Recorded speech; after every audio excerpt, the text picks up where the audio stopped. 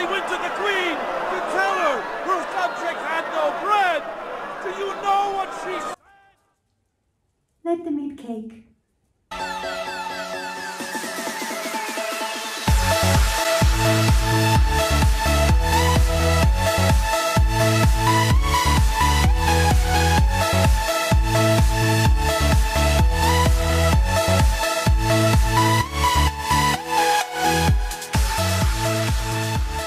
Okay, so I'm gonna start with priming my eyes. This is the Too Faced Shadow Insurance, and like you guys, I'm seeing myself in the like on the phone. I'm like, I look so tan, you guys.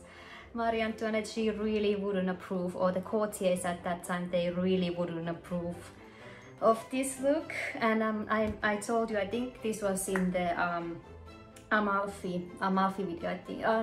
Okay. The Amalfi video, doing my makeup in a jacuzzi video, is up there. And then in a moment you're gonna see another video, which is the Riviera Mermaid. I probably talked about this before, that my style is normally that kind of porcelain, alabaster kind of skin with the blonde hair, like that. That's my look normally. But yeah, since I have been in the south, and even though I haven't been like tanning, for some reason I still get tanned, and I get, even though I was wearing SPF and stuff like that, still get a tan. So during Marie Antoinette's times, this wouldn't be appreciated.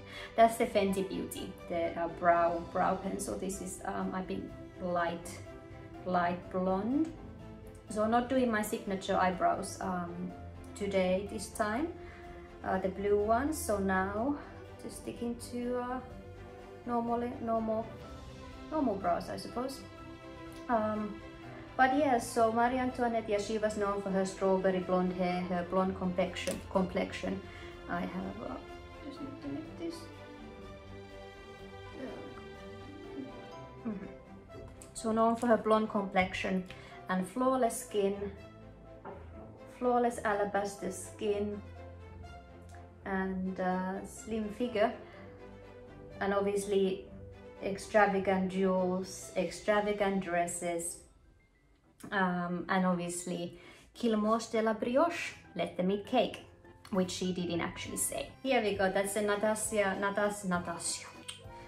Anastasia Beverly Hills, the brow dip, and it's again light blonde. There are more and more documentaries made about Marie Antoinette, and she's like becoming more, I mean, people are becoming more aware of her, in my opinion. Like, people are talking about her, and actually talking about her, like her as a person, and not this like mythos we have created of her, the let them eat cake, and you know, she just spent France into ruin and stuff like that. My bow is coming loose. Oh, goodness. So now we get to, this is the NYX Jumbo eyeshadow pencil, so just gonna put it on the moving lid. So what got me into Marie Antoinette, and that's easy, it's the Sofia Coppola movie. Like, I guess most people who like don't know that much about Marie Antoinette, or maybe from your history class you might have heard about her. So if you like, yeah, most people, they know Marie Antoinette because of the movie, Sofia Coppola movie. And I remember when it came out, I saw that my mom, she bought it, and I watched it once. I was maybe 18, I think, 17, 18, 19, and I wasn't really keen on that. I was like, well, it's fine, but like, yeah, nothing really happens. Maybe I was too young to appreciate the nuances. So this is the Jeffree Star, the Bloodlust. This is the Bloodlust palette, and we are gonna use Wet Jewel.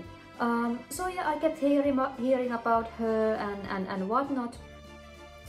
But then, for whatever reason, I got really into French history, and the revolution period, the first one.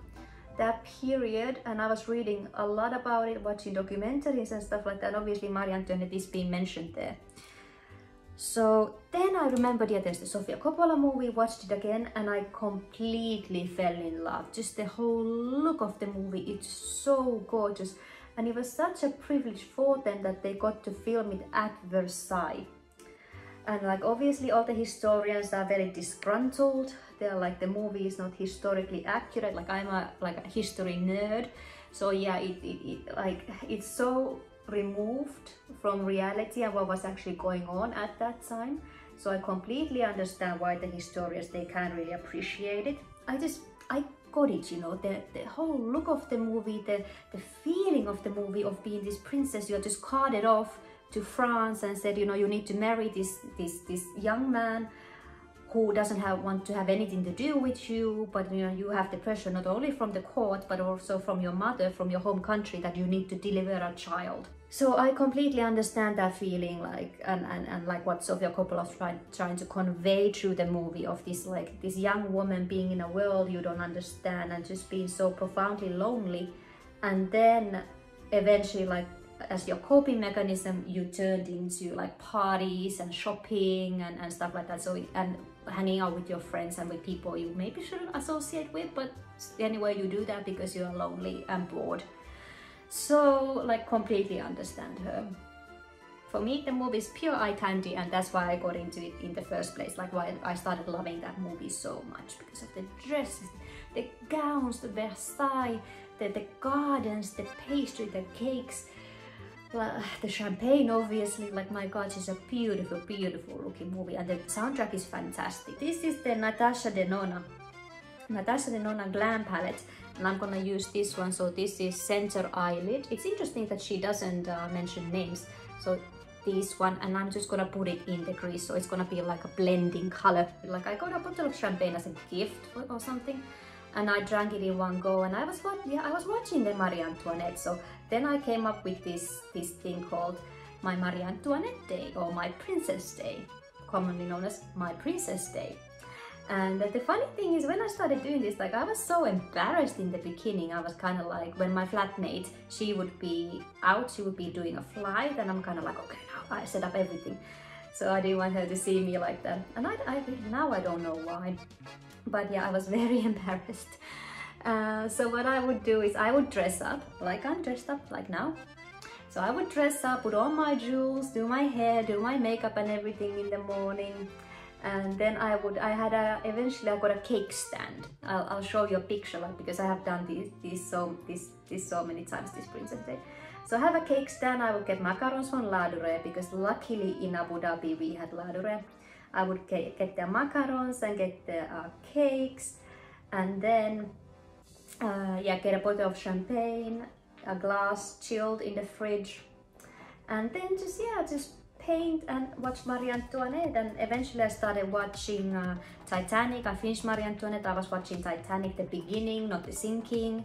Then I was watching Midnight in Paris. I was watching Hors de Prix, Priceless, which is Audrey Tautou movie. So I would watch all these, like, and Great Gatsby, the Baz Luhrmann, Moulin Rouge. I would watch all these movies that have a very extravagant look. And with Marie Antoinette especially, I could feel like I'm there with Marie Antoinette and her friends drinking champagne and just like having a good time. How I came out or whatever was one of my friends, they were asking me in our friend group. So this is the Charlotte Tilbury, this is the new one, so Dazzling Diamonds. This is gorgeous, this palette, like, my goodness, that's gorgeous. So fun. So I'm gonna use the black one, and I'm just gonna put it in the corner to smoke it out. So yeah, so my friend in our friend group, like WhatsApp group, so he was like, guys, what are you doing today? Like, he's off. So everybody else is flying. I'm like, I'm in Abu Dhabi, and I was, I think, already tipsy at that point. And then he was like, kind of like, oh, you know, you wanna hang out or something, like, he has booze and, you know, music and stuff like that, we can just hang out. And I said, well, you know, you can kind of come over, however, like, I said, yeah, you can come over. And then he did, and I was like in my dressiest, you know, state with the jewelry and everything. And I was like, you have to swear you don't tell anybody. I was so embarrassed. And he was like, oh my god, like, this is so fabulous, like, fantastic, like, that's so much fun. So we were just drinking champagne and listening to music.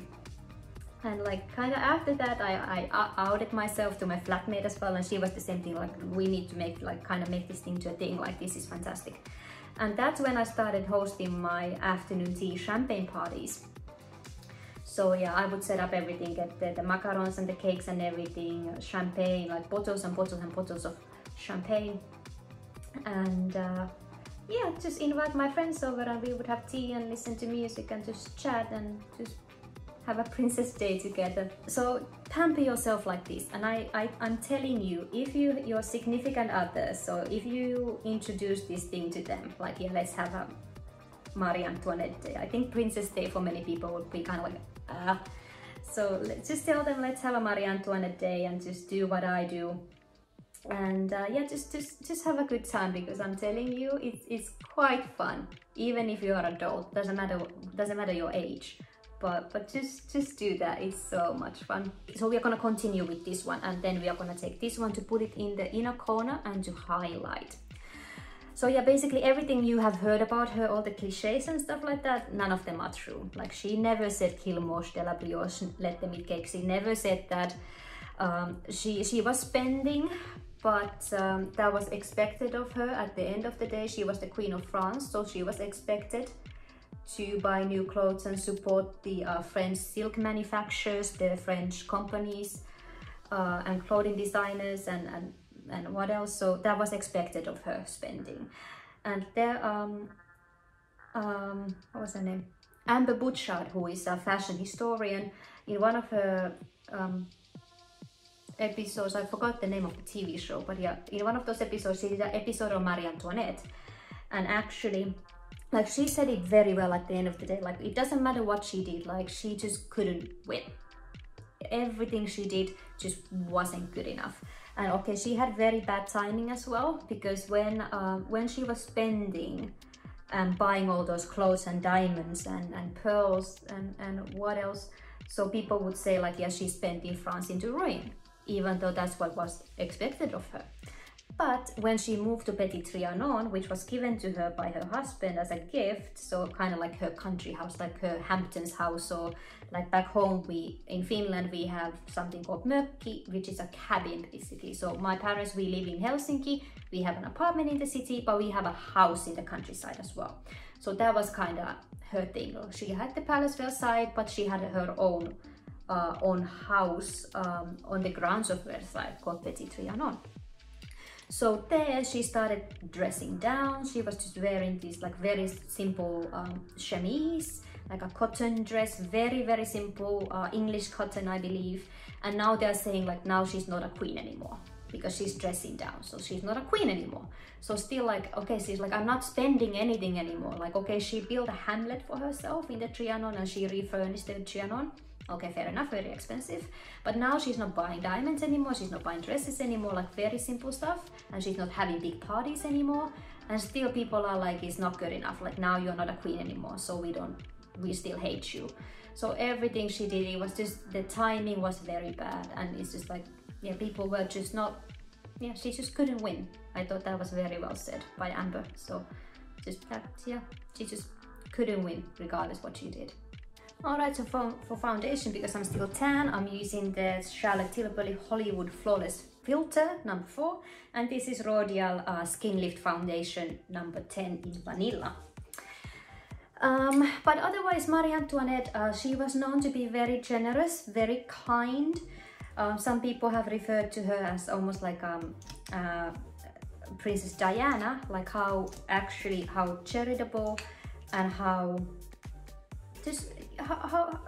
kind and generous she was, because she came from Austria. So from Austria, from Vienna, and her mother was the Empress, and she was actually, they were living a very normal life compared to like how royalty used to live at that time. So that's why Marie Antoinette had quite a few issues in Versailles once she got there, even though she had been prepared in Austria what was to come, because that's what I find so confusing in the Sofia Coppola movies. Kind of like, she wakes up, okay, you have to go and get married, like whole ass to Versailles.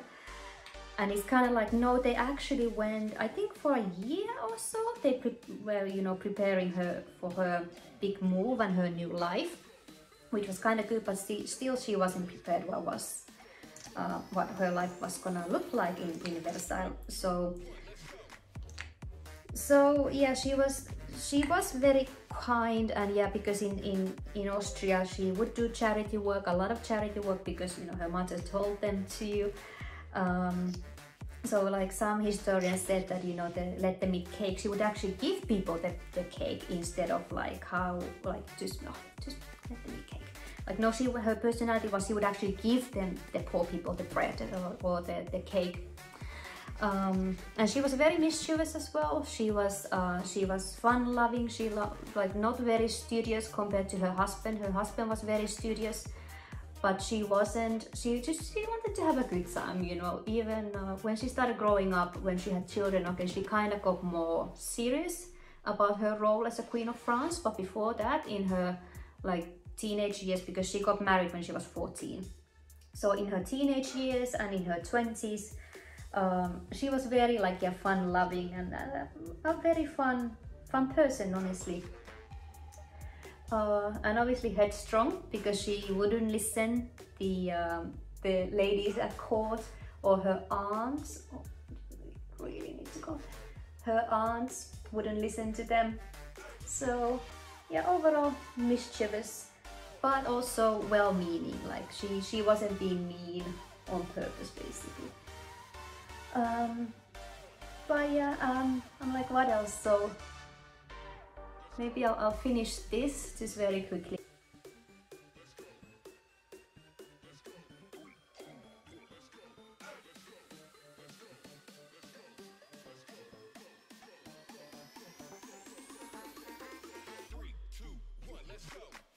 That's that.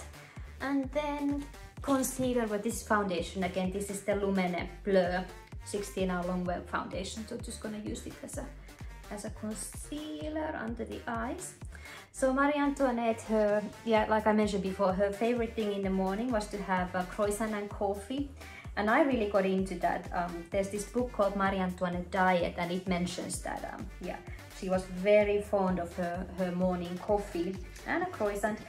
And a fun fact, like even I didn't notice before until, you know, I got into Marie Antoinette, was that croissant is actually from Austria. It's a Viennese pastry.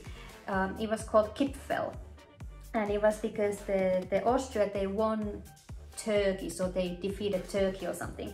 So to commemorate that event, they came up with this pastry, because if you look at it, like it's like a crescent. So it's supposed to be the Islamic moon, or the Muslims, they have that in Islam, yeah, they have the moon symbol. So that croissant is supposed to symbol that, like Austria's triumph over Turkey. And then yeah, she had that in Vienna, and so when she got to Versailles, she instructed the pastry chef to make it for her.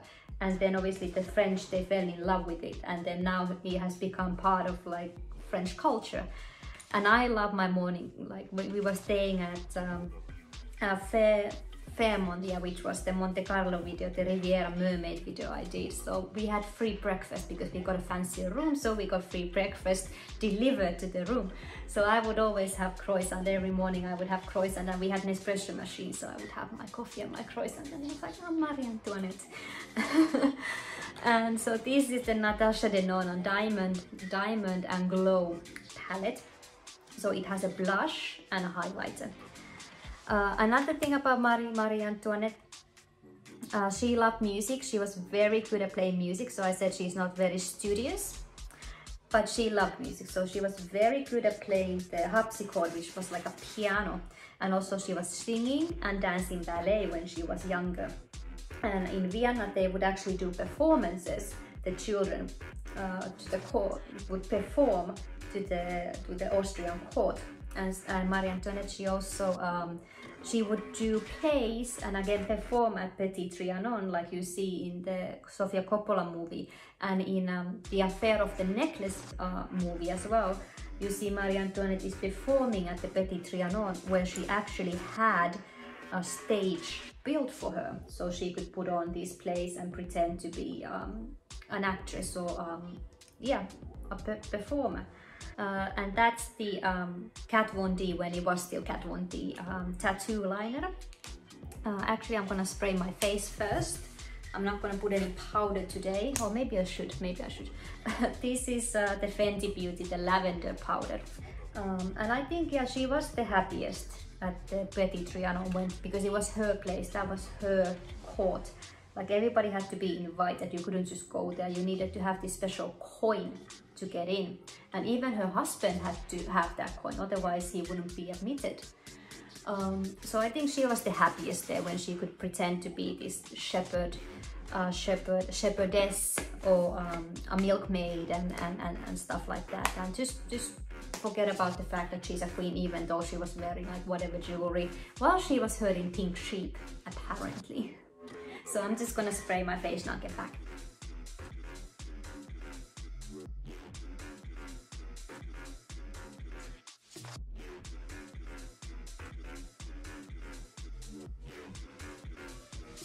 There we go. And then underneath the eyes, so I'm still gonna use the Charlotte Tilbury, the pink one, or the white one. It was pinky white. So just gonna put it in the inner corner.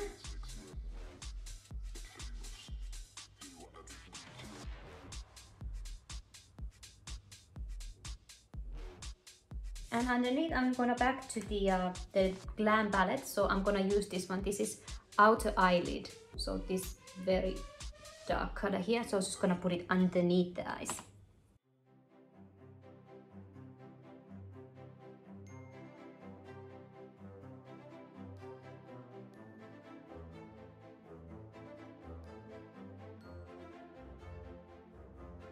There we go. And then mascara is, of course, it's the Charlotte Tilbury, the push-up, pillow talk push-up lashes, and then on top I'll put the Kush milk mascara.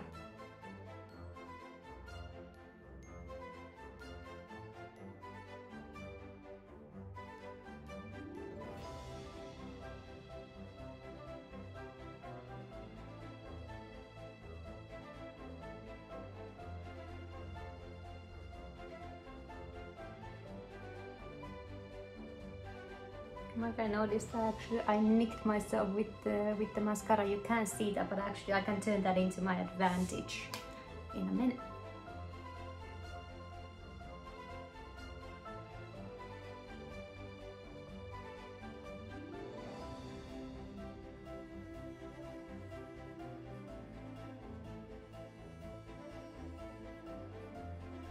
There, so now that the dot I have here, you can't see it, but I don't think you can see it, it's right here. So I can actually turn it into my advantage. I mean, it should be close, actually somewhere here. But if I make it bigger, there. So now it kind of looks like those beauty marks. Beauty marks they used to have, and it should be a little bit closer here actually. But like this one means like I'm gallant, I'm very brave. If you have it somewhere here, like Marilyn Monroe, it meant you want to be kissed. And now, so I'm gonna mix the lipstick. What I found interesting about that, and what kind of inspired me to create this look, because like historically the Marie Antoinette makeup, it's supposed to be literally just a little bit of mascara, like mascara at that time would be like coal. So it's a little bit of coal, flaming red cheeks, and then maybe just a little bit like a tinted lip balm, and that was it. And powder, obviously, a lot of powder, and the beauty mark. But that was otherwise it, like they wouldn't wear that much makeup, because again makeup was more for like prostitutes and for the stage. But what I found interesting in the Sofia Coppola movie was that yes, the face was very fresh and very clean, however the lipstick was like bright. It was either red, or occasionally it was like almost like this berry color. I'll show you this, the Jeffree Star High Hawaii. So you can see this is like really red pinkish, almost a berry, almost like raspberry. So it's more on the cool side. So what I'm gonna do is I'm gonna take some of this and I'm gonna mix it with this red Dior lipstick, which is the number 860 Rouge lipstick.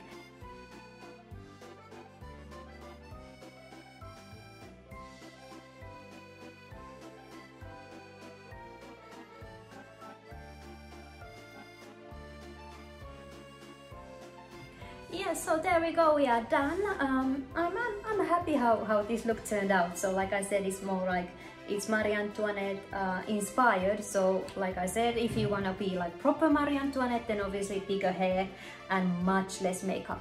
But I was just the red lips from the movie really inspired me. So I'm like, okay, decided to create this look for this Halloween. If you're deciding to, if you can't go out, or if you're gonna have fun with your friends or whatever, or even for your Zoom Halloween party. So you wanna be more like glamorous, modern Marie Antoinette. So this is it. Yeah, I hope all of you are staying healthy and happy, and yeah, I think this is coming before Halloween, but anyway, so happy Halloween everybody. It's gonna be it's my birthday month as well, so I'm coming up with my birthday look is gonna be the next one I'm gonna be doing. But anyway, I had fun making this video, and I hope you like watching it as well. So stay healthy, stay happy, and I'll see you in the next video. So bye, ciao.